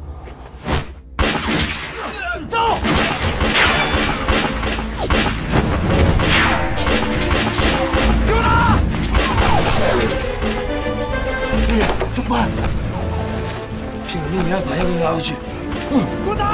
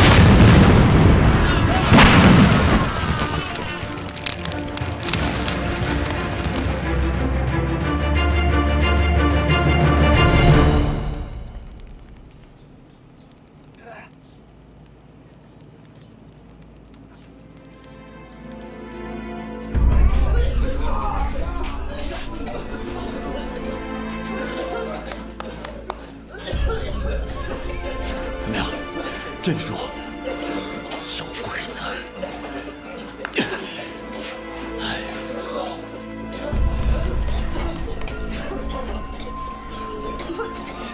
团长，我们回来了。你怎么来了？那上官呢？上官政委中毒太深，恐怕不能移动了。上来都是为了救我们，三团欠的太多了。哦，对了，团长，上官政委叫我们把玲珑姑娘带过来，说她可以治疗芥子毒气的伤。那他呢？为什么不先给他治啊？我什么我？你怎么办事的？上官要对我三长两短，你让我怎么跟刘彦公和雷子峰交代？您别怪他了，是上官姐姐让我过来的，而且我医道太浅，只能治疗一些伤势较轻的。上官姐姐中毒太深，我也还没有把握。那怎么办呀？对了，一共有多少人中毒？有200多人，重伤的有40多个。赶紧让他们先准备一些石灰水、肥皂水，先给伤势较轻的伤员进行外部消毒。我这里还有一些草药，赶紧让他们先服下。另外，能不能再派一些战士给我，陪我到附近的山上再去采一些草药？行，没问题，应该的。你带你们班所有人跟玲珑姑娘上山采药。是。等等，我告诉你们排长，让全排人都去。是。另外，玲珑姑娘的生命安全，你要负责，出了问题哪里是问？放心吧，团长。玲珑姑娘，有劳你了。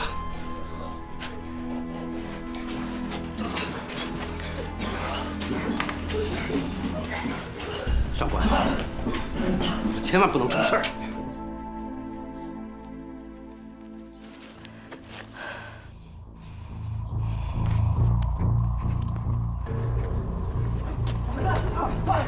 快！快，上官怎么样了？他还在昏迷。这才下药，快给上官药，快快！发什么愣啊？送药啊！等等，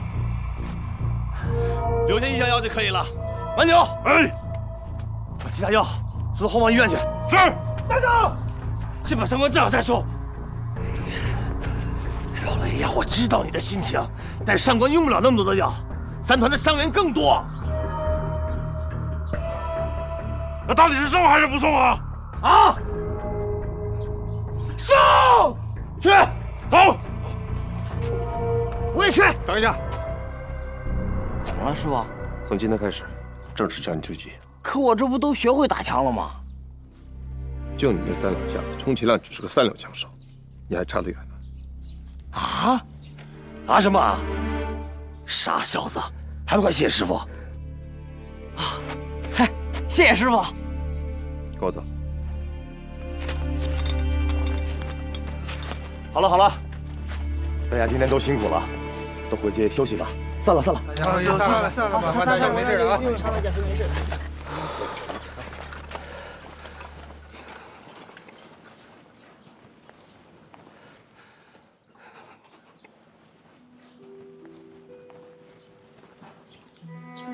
猴子，快去帮兄弟们安排好后事。嗯。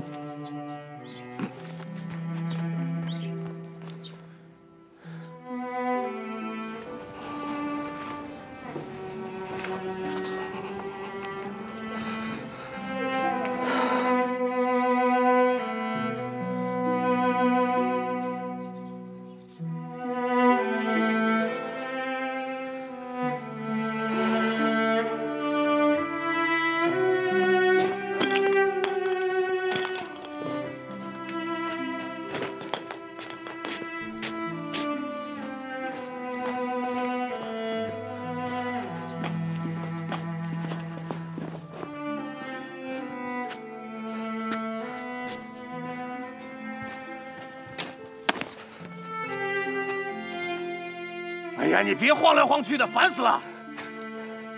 你别跟我！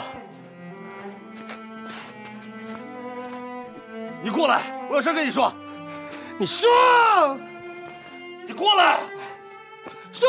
我问你，为什么擅自进城找药？为什么不能等我回来跟我商量商量？我跟你商量，带你回来上官教训。我不说了，反正上官命我一定要救的。爱怎么着怎么着吧！我不是怪你去进城找药，我怪你到现在还不相信我。我怎么不相信你了？之所以进城找药不跟我商量，我知道你是想把药早点找回来，但我更知道你是怕我不同意。我说你同意吗？我当然同意啊！我告诉你，我不但同意你去，老子还会跟你一块儿去的。不单单因为他是我们的政委，还因为他是我们的朋友，更因为他是我们飞虎岭支队的一个同志。同志，你懂吗？我告诉你，在我们队伍里面，任何一个同志遇到了上官这种情况，我们都会舍弃自己的性命去救他，也包括你雷子峰。这就是我们共产党的军队，这就是八路军的作风。更何况他是上官。我知道了。你知道什么？你知道？别嚷嚷了。我嚷嚷什么了？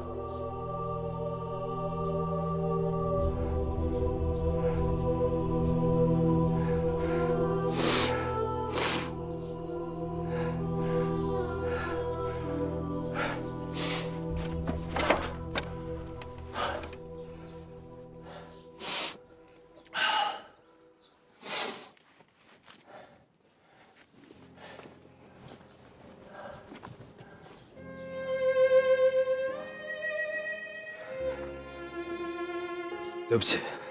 说什么呢？大点声，我听不见。听不见就算了。是个爷们儿吗？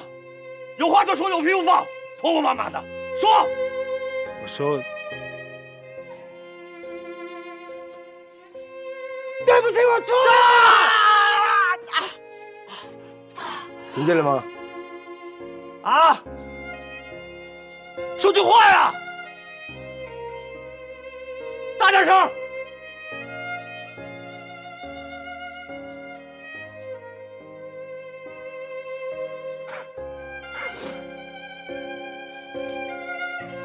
你骗我！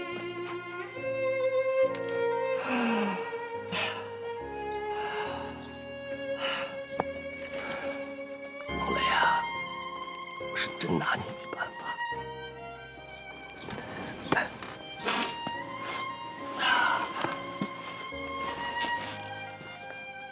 对了，你带走那个俘虏呢？他想反抗，我杀了。我怎么了？他反抗我就杀了嘛，杀就杀了，怎么了？我为了救长官，我连你都敢杀？你！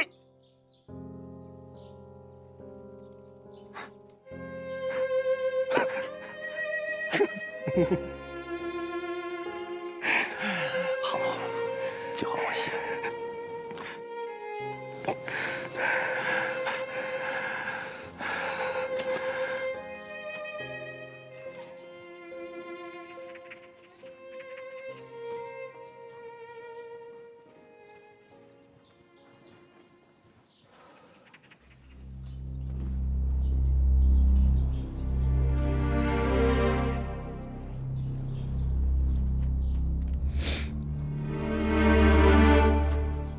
今天我给你上第一堂课，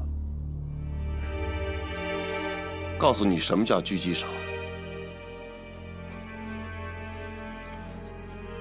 狙击就是4人不备、突然袭击的意4思。人不备，那就是说，4个人的意思吧？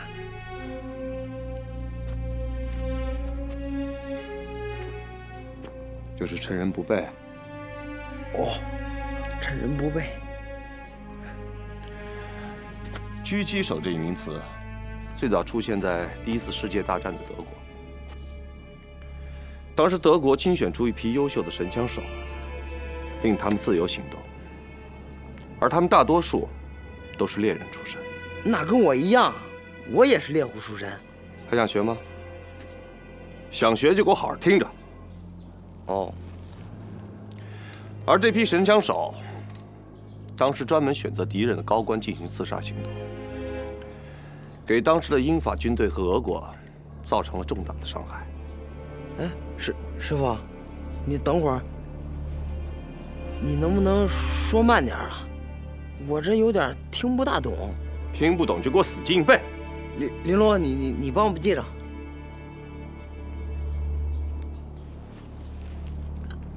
玲珑已经去了后方的医院，知道。以后这种事情自己记得。哦。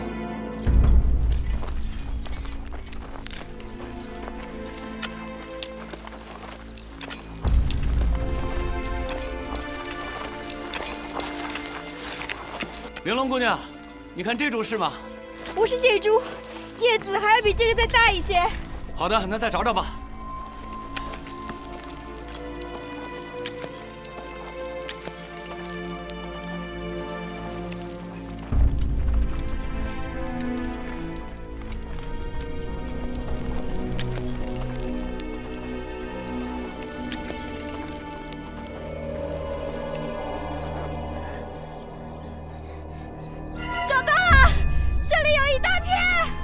那太好了，我们再上去找找。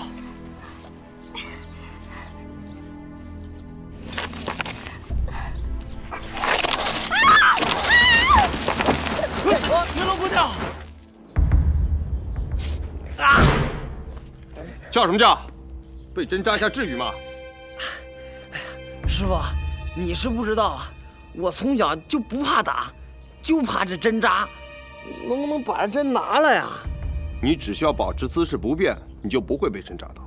不是，可我这光顾着听你说这狙击要领了，可这姿势就保持不住了。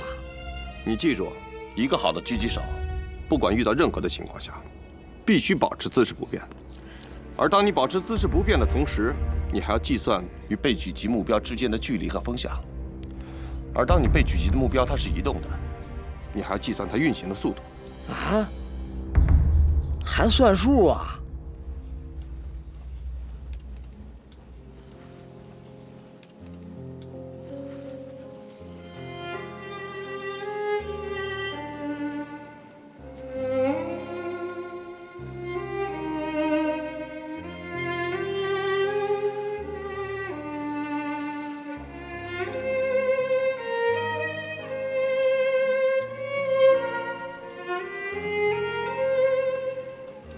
上官，你一定要好起来，好起来，你一定会好起来的。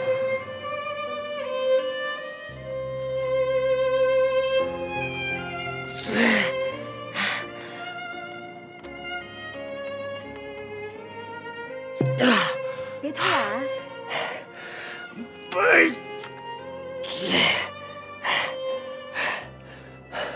小心我告诉阿福哥。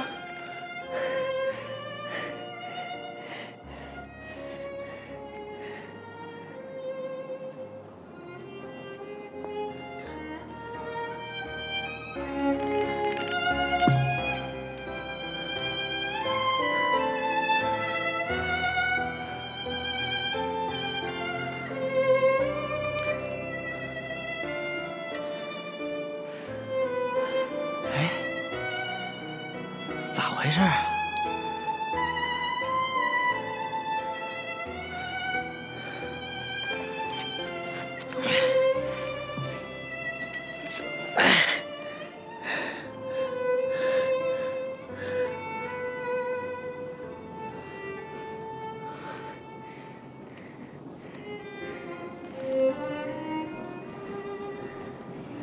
累了吧？喝口水。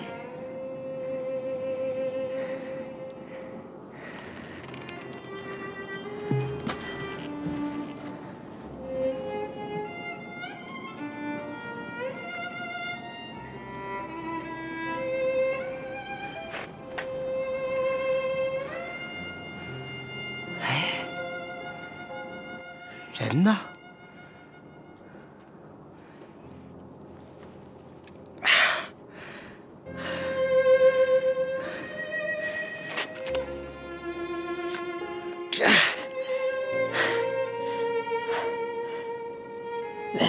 调整呼吸，枪声保持平稳。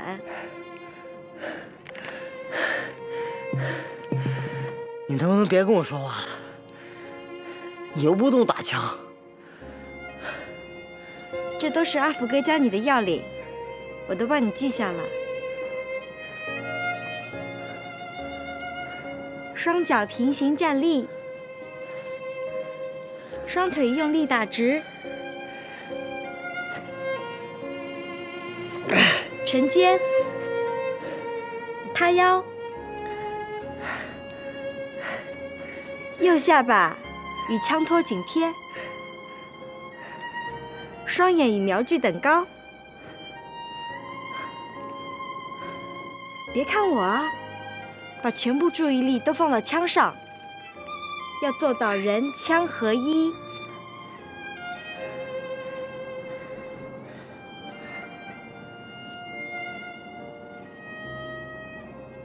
别心猿意马啊！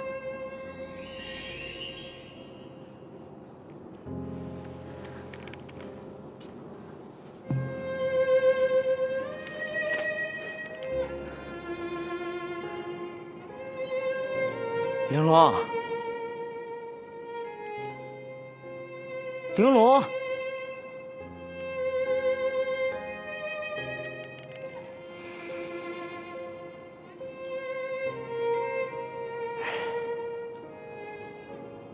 玲珑，你还好吗？哪里有床位？哪里有空床位？这儿有。怎么了？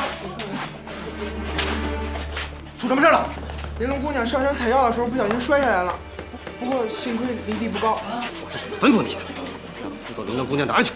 你怎么办的事儿？班长，别挡了。王德山，到。从现在开始，你带着班长。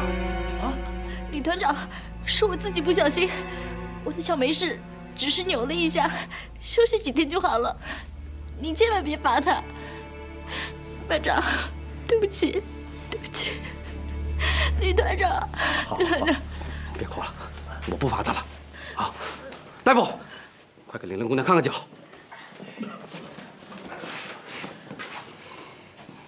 人家替你求情，你还不谢谢人家？谢谢玲珑姑娘。别谢我了，是我自己不好。今天晚上，你陪着玲玲姑娘，听见没有？是。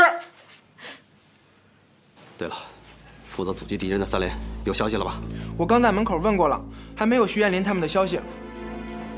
看来他们生还的希望不大了。是，你们刚才说是谁？我们的3连长徐艳林。他小名是不是叫柱子？这个我不知道。对呀，他小名是叫柱子。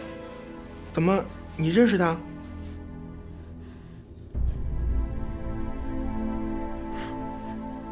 他是石头的姐夫。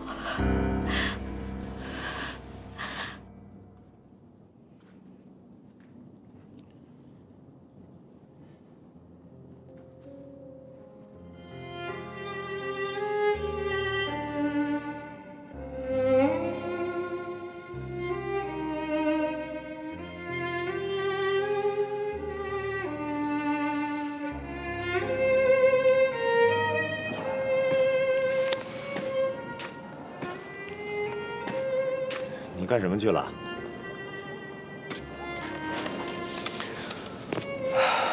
没事，出去转转。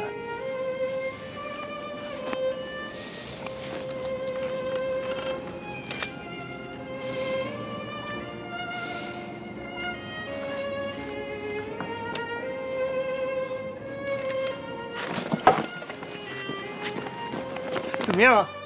怎么样了？队长，你先别着急。上官政委虽然还没有醒，但是他的呼吸和脉搏都已经平稳。我想这种药还是有效的。那就对了，那赶快加大剂量啊！